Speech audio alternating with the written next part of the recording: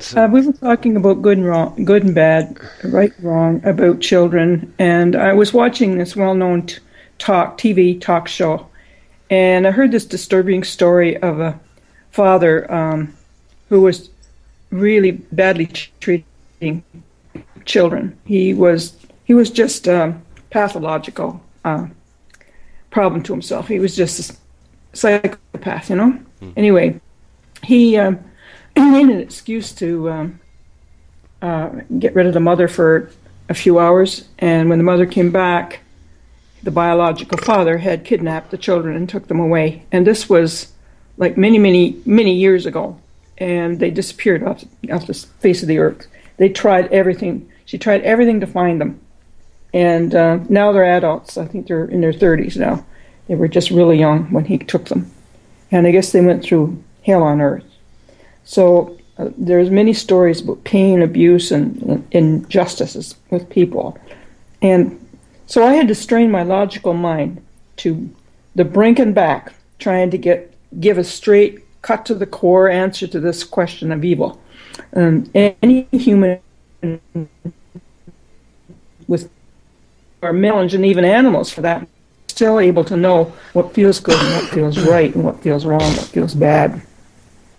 So there's a reason for us all to have intuition, and there's a reason it's both man-made and spiritual. So clearly there are some things done that do not appear to serve or anything. So there are people conscious, right or wrong. They can do terrible things to others without remorse and refuse to take responsibility for their actions. And they're like rattlesnakes and mosquitoes. I have no idea what their purpose are, especially mosquitoes. I do not know the bigger picture. I think that's part of it. We just don't get the bigger picture of why things happen the way they do. And again, we're talking about a level of consciousness, of vibration that souls have as they travel through this world. I think that has a lot to do with it. But what do I know? I just go from what I hear and speak from my truth of what I see as a lack of light in a lot of souls traveling this earth. And being that there's no death, then they keep coming back, until we get it right. Anyway, till I see it different. That's how, for me. I go along with you. Well, it's not surprising I say that. I go along with you on a lot of stuff, but pardon me? Up to a point? Yeah, well. I can hear a butt coming. No buts there. The thing that I started laughing at was when you said, I don't know the purpose of a mosquito, and I'm going, yeah, that's something I say all the time. I get tired of fighting these mosquitoes down here, and I'm going, I don't know what the purpose of a mosquito is other than to suck the blood out of somebody else. Go find somebody else to suck blood out of. Leave me alone. Matter of fact, leave mankind alone. For something. Yeah. Are they part of the food chain for something? Yeah, for somebody. I don't know why, but okay, I can understand almost every other insect and every other creature on this earth that I know about, but I can't understand the purpose of a mosquito. But regardless of all of that, I was watching a movie last night, actually. It was on YouTube. It's on YouTube. And it's a Chinese movie, very interesting. It's almost like a Stephen King movie. Of course, I had to read my way through it because I don't know Chinese. And subtitles. Yeah, English subtitles. I had to read my way through it.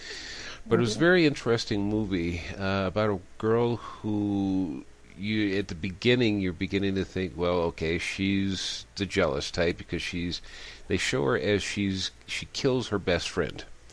And she works at a clinic where the doctors specialize in plastic surgery. So she's the one who helps people figure out the reconstruction of their face and whatnot and their bodies that they really want. And it shows her as being in love with one of the doctors there, a young guy. And later on in the movie, after she kills her friend for being sexually involved with her boyfriend, you see they take you through a point in the movie where she is imagining, it shows her that she's imagining. It's like they take closed-circuit television snapshots, and they throw it in there, so it's like, okay, she imagined all this stuff, so okay, the girl's got psychological issues. Mm-hmm. And as the more you go into it, the more you feel that the girl has gone crazy. And she thinks she hits the cop that's investigating her, and so on and so forth. So she ends up going to the police department, and because she calls and says, hey, I hit this guy, he's dead, come find me. She falls asleep by her car waiting for the police to show up. Police show up, and there goes nobody here. So now it's taking another change. End result of it is that the police department and her doctor, the boss, the woman who actually owns this plastic surgery clinic, start working with her. Nobody's ever arrested or anything along this line, because the police could never find any evidence of anybody, but they're taking her hints that, okay, you killed somebody, you killed your best friend, you buried her in your backyard. So they dug up the backyard and found nothing but a journal wrapped in a plastic bag. So she started reading the journal, and it was a journal from her and her adopted father. The adopted father ended up being the guy that she thought was the police officer that was investigating the girl that she killed. Okay. The girl that she thought she killed was her younger self. Oh, okay. And as the movie goes on, you find out that this girl, this woman actually, was adopted by this guy because, let's see if I can do this in short term. Her mother and father were married. He was a sailor on a merchant ship, okay? And the ship capsized, and he was the only survivor of the ship.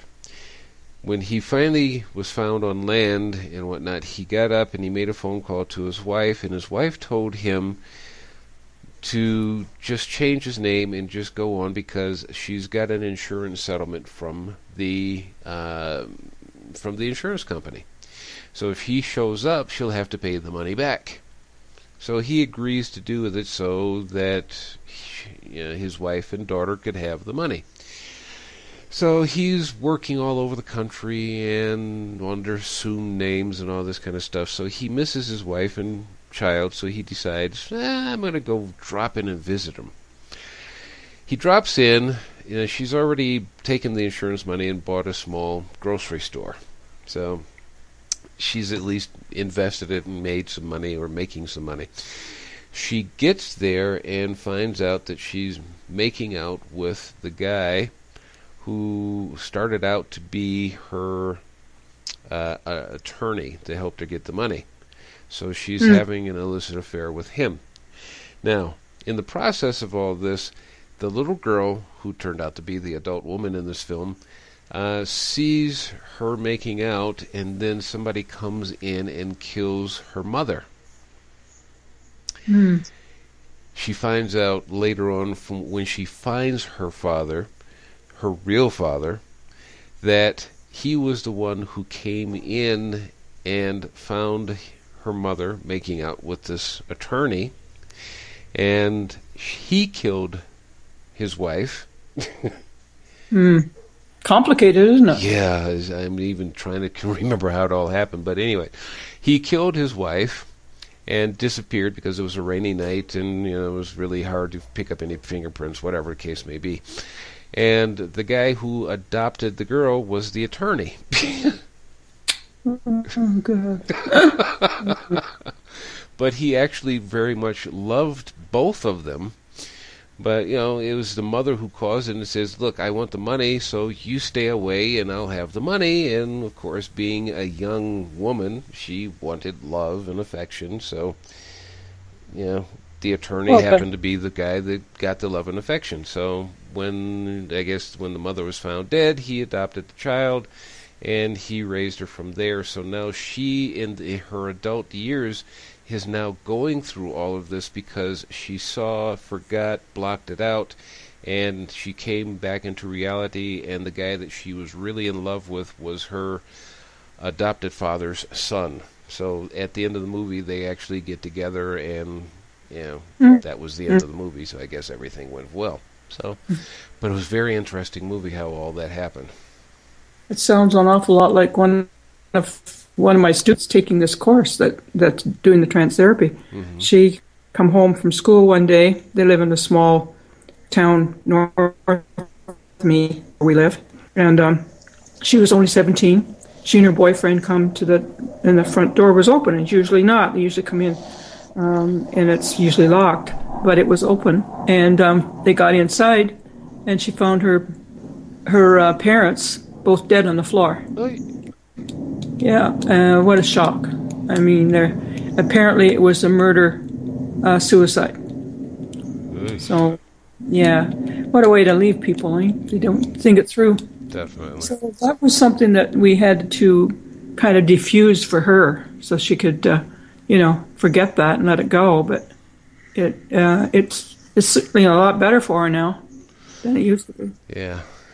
So, as we continue this recording, so let's see, we went through a lot of psychological issues here, so we only have about 10 minutes to go with this recording.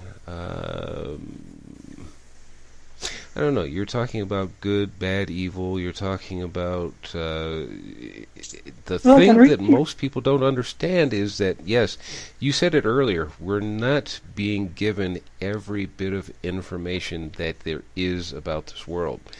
And in other words, we haven't been given the position of being the creator himself. We can be co-creators with him.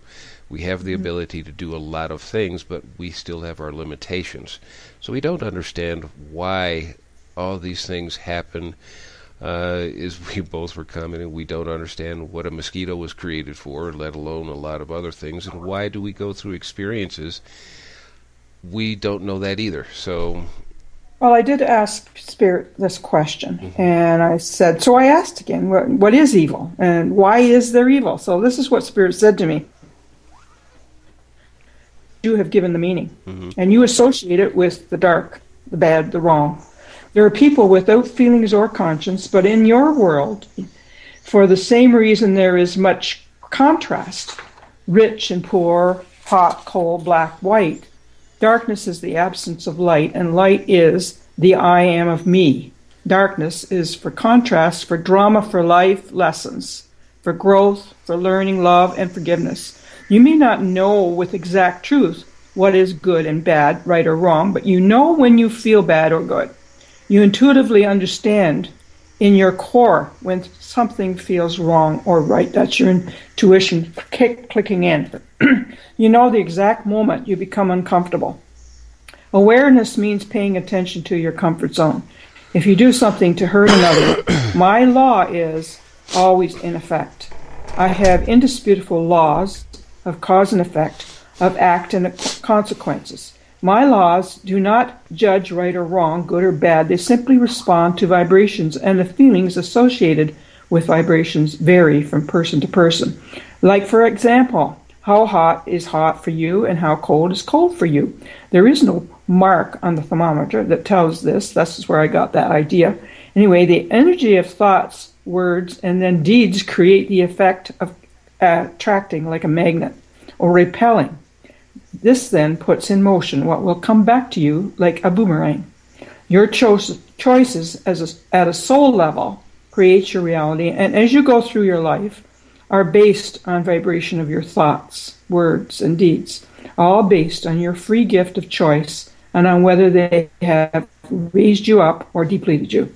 In the same way, the thoughts you think or words you use bring you what you align with.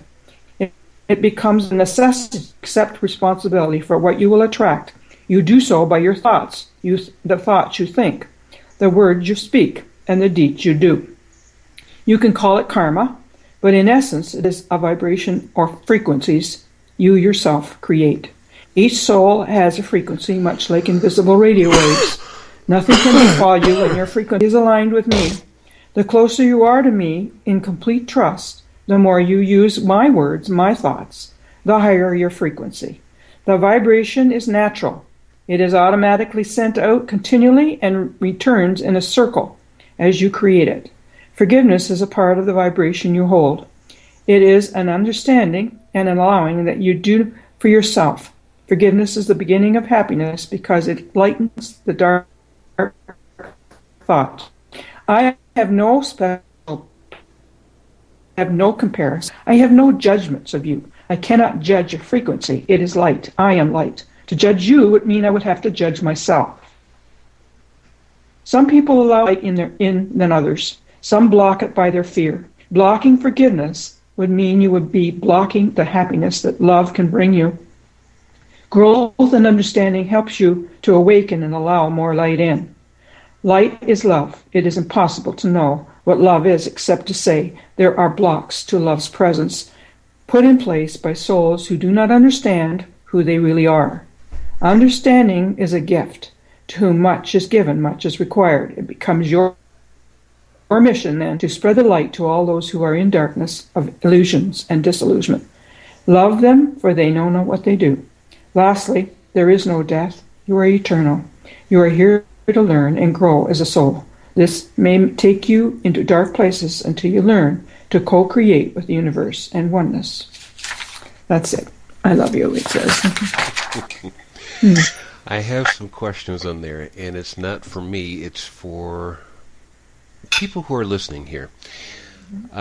You made two statements, and if I can remember both of them, I will do both. I will do them separately, not running both questions at the same time. But you said, "I do not judge," and how do you fit that in with? Well, we both have a somewhat of a Christian background, so how do you fit that in with the quote unquote? I don't like using it, but it's the typical expression, the Judeo-Christian or the Jewish Christian way of thinking about God as being the judgment. Well, that's because they think outside themselves. They think that God is separate from them. And it's a being out in the universe called heaven.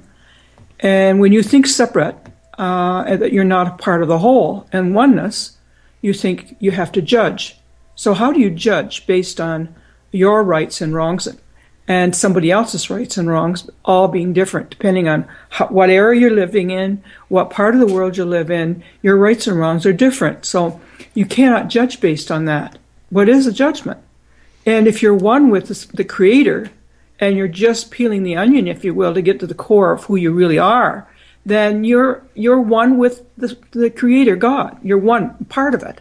So people say, "Oh, you think you're God then?" I said, "No, I'm not the Creator God. God is the ocean, and I'm a drop in it. But the drop is as pure as the ocean is. So you cannot judge yourself that way. You're a child of God, learning the ropes, if you will, learning how to walk and talk, and finally find who you really are. And when you find out who you really are, you stop judging other people, and you stop judging yourself. You start to. It says in the scriptures, "Love the Lord thy God with all thy heart, with all thy might, and with all thy soul, and love your neighbor as yourself." Well, how can you do that unless you love yourself first with all your soul, with all your might? If you're one with God, that's how you should do it. Because then, and only then, could you love your neighbor as yourself? Okay. Actually, the second question has already been answered in what you said, so don't even ask me what the question was. But I'm going to put in my own little words to say the same thing that you did, but in a different way. I agree with you 100%, and there was never a point of dispute in there. It's, from my point of view, just to elaborate on what you just said, was you have to love yourself, and I've said this many times in my previous shows. You have to love yourself first. You can't give what you don't have. You cannot give out to somebody. If somebody comes up to you and says, "Can I have $10?" and you go, "Well, I only have $5." Well, how are you going to give what you don't have? I owe you. Yeah. Here's $5. I'll owe you that when I get it. Okay, fine. Yeah. But sorry. The other part of that is that Yes, if you understand that if God exists and you agree that God is a creator, then without God we don't exist. So we are connected with God, with our source, with our creator. Because if the creator doesn't exist, we don't exist. And if he's existing, so do we. So we are connected. And you understand that to love ourselves is to love our source. Yeah. So how can you say I love source but I hate myself? Yes, it's one and the same. Yeah. The minute you become fearful is you have forgotten who you are. You've forgotten you have a source. And you're afraid that you're going this pathway you're on your own. You're all by yourself. And people get really afraid when they think of that. I'm alone. What do I do? And you don't have anyone to look to. You don't have anything to ask. And that's when you find the source is there for you. Yes. Well, I want to thank everybody for attending this little video short. As we're calling it video because it's on YouTube. But at any rate, thank you, Pat, for being here, part of this group, for part of this first session. And we look forward to hearing again from you in the near future. It's no limitations on how many times you want to come here. So anyway, thanks, everyone, for being here. Thank you, Pat, once again. And we'll catch everybody again in the near future. Okay, thanks, Kirk. Bye-bye. Bye-bye.